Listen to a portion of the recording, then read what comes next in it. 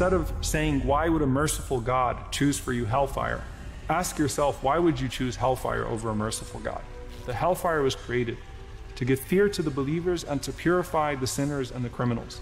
It serves as a means of purification from the filth which the soul contracted in this world.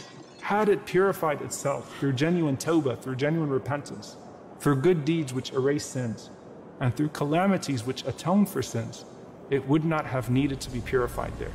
And he said Allah subhanahu wa ta'ala has no desire to punish his slaves without reason.